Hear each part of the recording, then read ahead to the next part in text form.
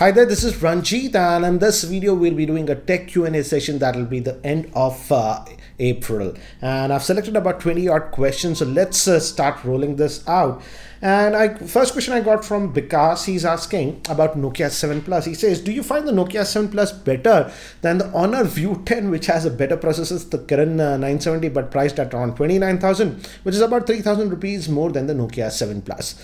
I would say between the Honor View 10 and the Nokia 7 Plus, yeah, the Honor View 10 is a better product. It has a better processor. Even the camera is actually really good on that. But one thing I don't like about Honor View 10, I'll be very frank, is that EMUI. I'm not a big fan of the custom skin. Don't get me wrong, it's fine. It doesn't lag or whatever. But I feel I prefer stock Android interface over custom UI. But yeah, between the two, if I were you, I will pick the Honor View 10 if my budget permits. But again, even the Nokia 7 Plus is an excellent Android smartphone. This is by Keval. He's asking, Nokia 6.1 at 15,000 rupees in offline stores. Is it a good deal? Keval, I would suggest watch the full in-depth review that I posted about this Nokia 6.1 just a few days ago. It's a decent phone, but again, I was not very much impressed with the Nokia 6.1. For example, if you see my Nokia 7 Plus review, I raved about this phone. I genuinely liked this phone, and I would say this is sort of a mini Google Pixel, but I couldn't say that for the Nokia 6.1. It's a good phone, but again, some of the choices that Nokia did with that 6.1, I didn't like it. But if you're getting it for a very good deal, you can go with that. But again, watch my full in-depth review. I'll leave the link in the description area to see, and check out the pros and cons. Then you decide for yourself. This is by Malia. He is asking, is the 1000 milliamp hour extra battery in the Zenfone Max, I think so, Zenfone Max Pro he's counting, a theoretical 25% extra than the Redmi Note 5 Pro, both in charging time and backup time? You could say it's not exactly 25% time, and even the Redmi Note 5 Pro has excellent battery life. I would say it was giving me when I was using the Redmi Note 5 Pro easily about 1.5 days. This Zenfone Max Pro can last easily about 2 days. So battery life in both the phones is actually very good, and if you're even a very heavy user, even with the Redmi Note 5 Pro, it will easily last for a full 1 working day, and this might easily last for about 1.5 days. So yeah, in terms of battery life, yes, the Zenfone Max Pro will give you slightly better battery life. In terms of screen on time, I would say with my typical usage, with this Zenfone Max Pro, I can get about 8.5 hours of screen on time. Similar usage with the Redmi Note 5 Pro, I was hovering about 7 to 7.5. So yes, this will give you about 1 to 1.5 hours extra of SOT. Let's move to the next one. This is by Arya. He's asking, my question is, why updates on the Xiaomi Mi A1 are slow? Please raise this question in the Q&A. Xiaomi is not going with their promises. Yes, I've heard quite a few complaints from other users also regarding the Mi A1, and it's not getting updates, and even new Android updates, they are getting delayed quite a bit. I hope Xiaomi fixes that. I don't want a situation what we are seeing with Motorola. For example, earlier Motorola devices used to get Android updates very quickly, even monthly security updates, but now the situation is totally different, and many users are pretty annoyed with Motorola with that. So I hope Xiaomi keeps its promise of Mi A1, because it's an Android One device, and I'm also very saddened that they are not keeping up the promise. And devices like Nokia, etc., which came much after Xiaomi, are providing monthly Android security updates, and even new Android updates far quicker than the Mi A1. This is by Sinha. He's asking, which one is better in overall performance, Redmi Note 5 Pro and the Asus Zenfone Max Pro? I would say both phones are very good. Both are running on the same chipset, that is the Snapdragon 636. So the general performance of both the phones is identical, I would say mostly same, but the way they go about it is very different. With the Redmi Note 5 Pro, you have the MIUI, whereas on the Asus Zenfone Max Pro, they're going with this almost stock-like Android skin. Hence, out of the box, it's coming with the Android Oreo update. Yes, the Android Oreo update will come to the Redmi Note 5 Pro, but it's going to take some time. And by the time this comes, maybe they will push out the Android P update on the Zenfone Max Pro. So in terms of update situation, I would say the Zenfone Max Pro goes ahead. Also in battery life, I would say both are having good battery life, but yeah, if battery life is the highest priority, the Zenfone Max Pro will go ahead because it simply has 1000 milliamp hour more battery.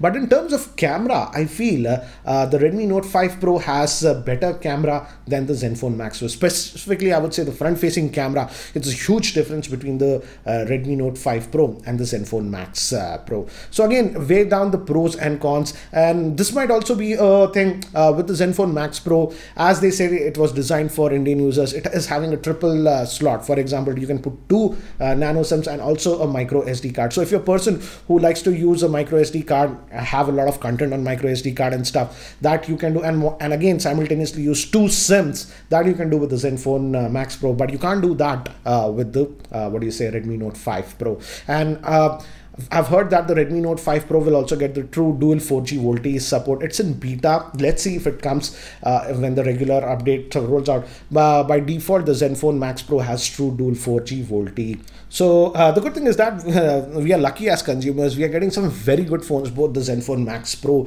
and even the Xiaomi Redmi Note 5 Pro are very good phones. So yeah, it's a good thing to have such great phones and decide between them, I would say, frankly. We never had such good choices earlier.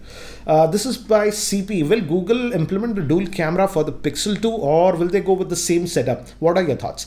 I frankly feel this time Google will implement a dual camera, but they won't do the stuff like everybody is doing. They're going to do something very different with that second camera. And I also think so the notch might come on the Pixel 3 because the Android P SDK has default support for the notch. So yeah, I'm also not that happy about the notch thing, but we might see with the Pixel 3. And strong rumors that it'll go with the dual camera setup, but they're going to do something radically different and again hopefully shake up the industry. This is by Abhijit. How are you doing? He's asking, should I buy the Nokia 7 Plus or should I wait for some other smartphone? Please tell me, I am confused, eagerly waiting.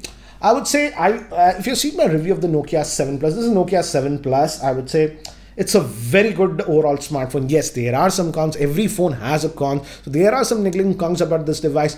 But apart from that, I would say it's a very good Android phone if your budget is around 25,000.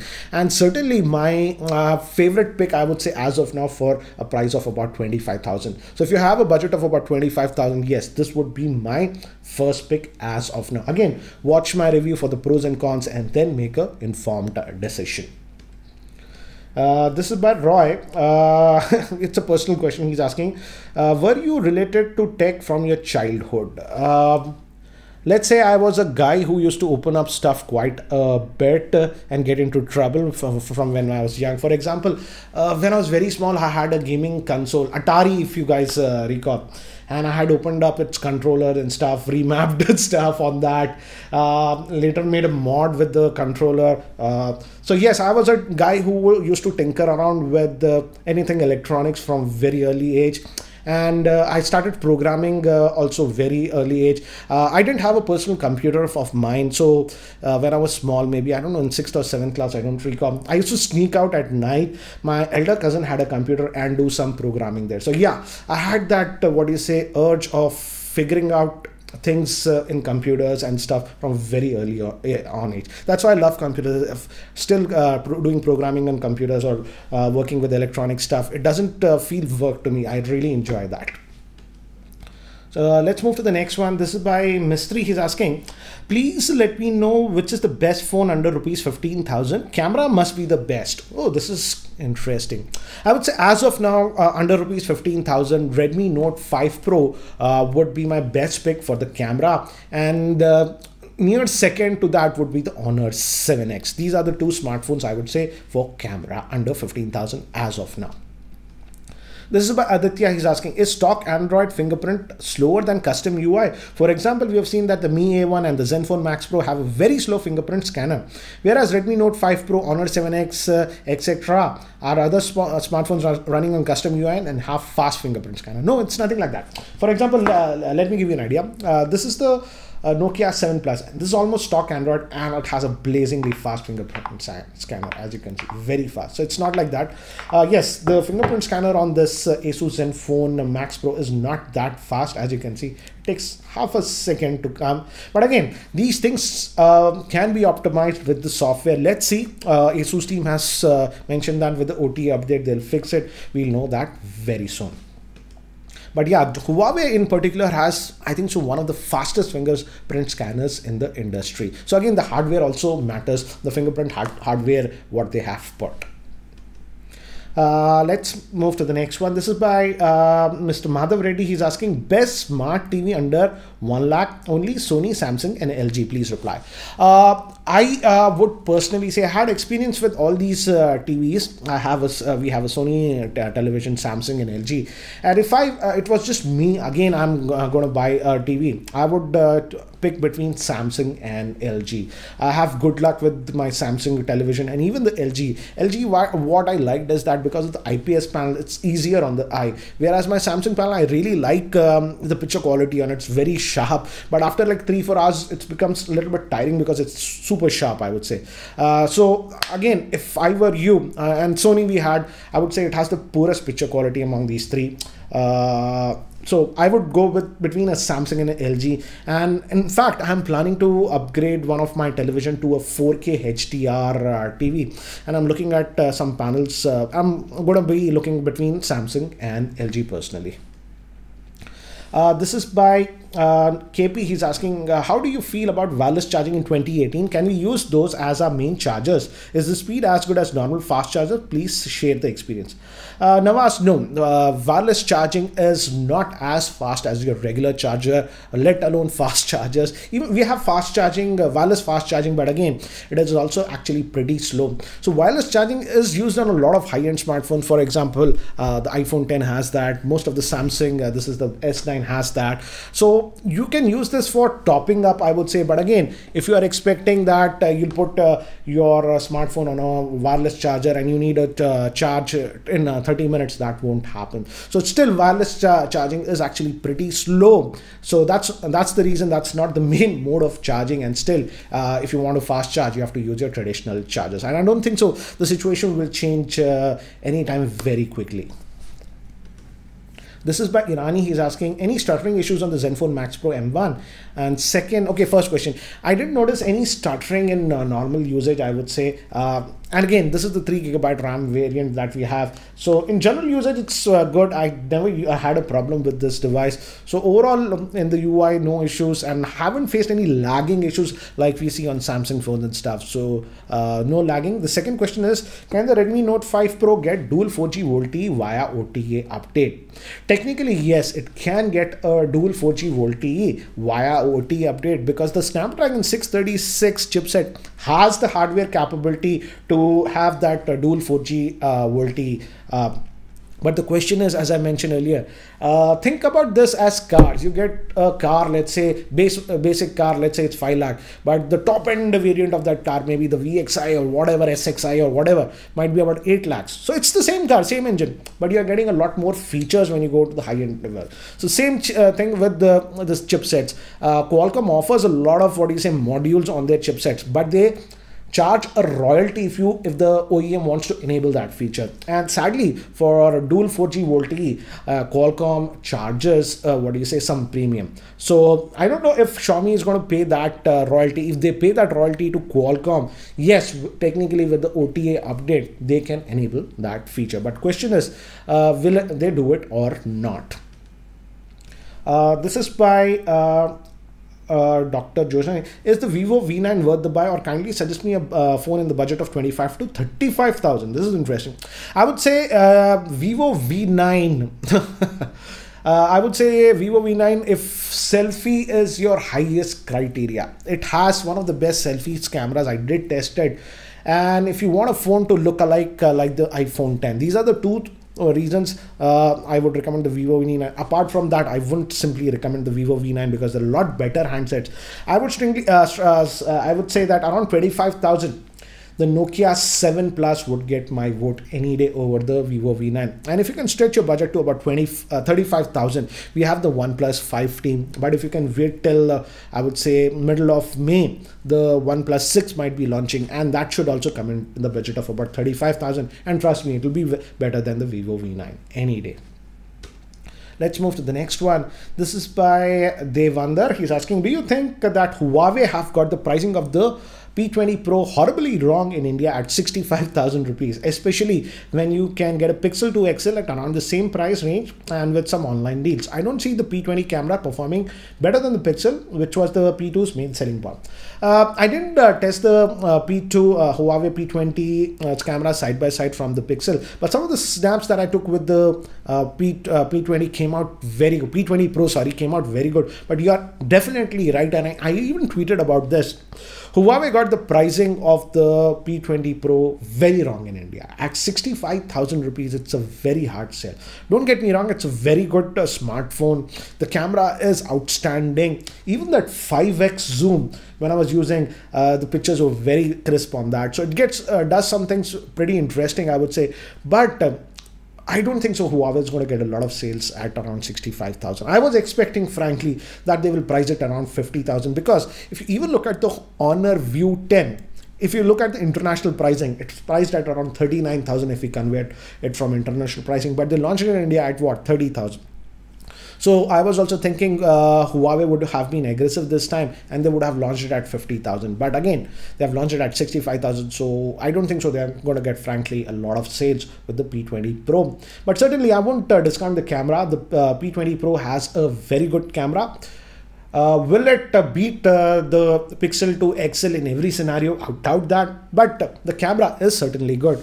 But yes, the advantages of Pixel are almost stock like Android experience. The big problem with Huawei is that EMUI feels a little bit bloated, and it just doesn't feel that right. It doesn't lag, don't get me wrong, but that EMUI just puts me off.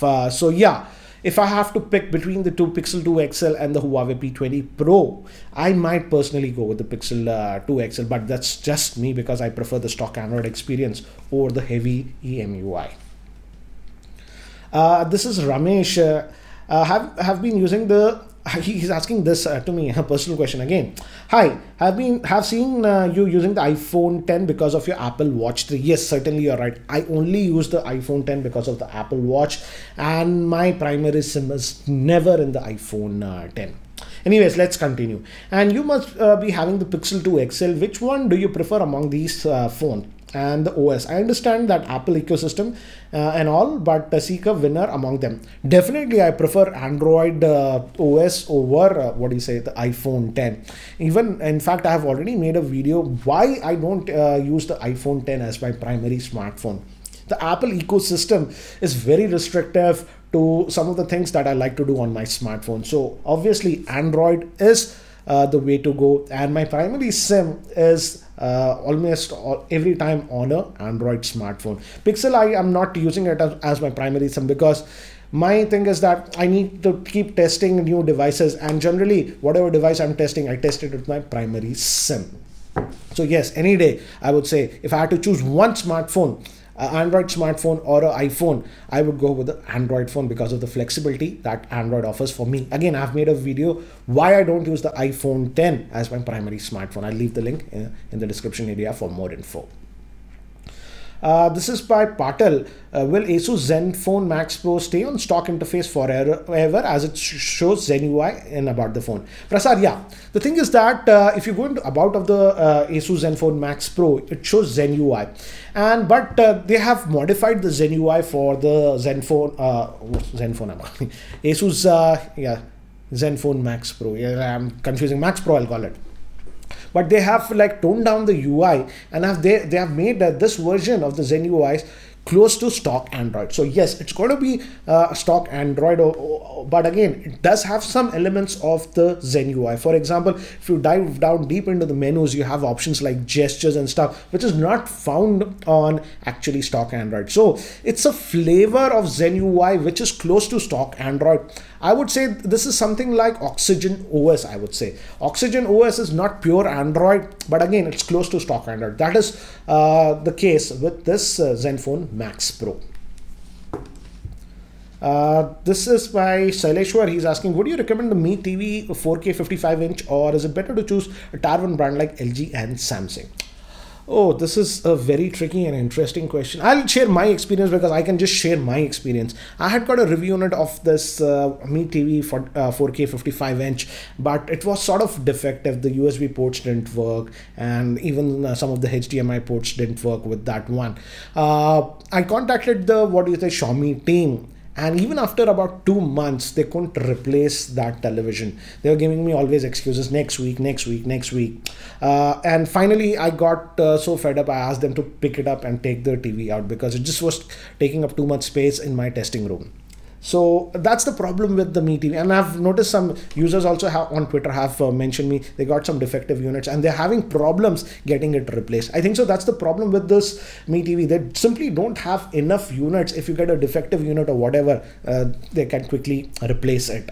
So, but what I liked about the Mi TV is that for the price, for that 40,000, the image quality what I was getting, it's not stellar. I would say it's not the best image quality I've seen, but again, some of the other TVs that I'm comparing cost more than twice than this one. So for that price, it's offering a lot. But the problem is, if you get a defective unit or if you have a problem, I don't know how quickly you will get service, or if you have to replace the panel, how quickly Xiaomi would do that. So personally, I'm also looking for, as I mentioned, 4K HDR television.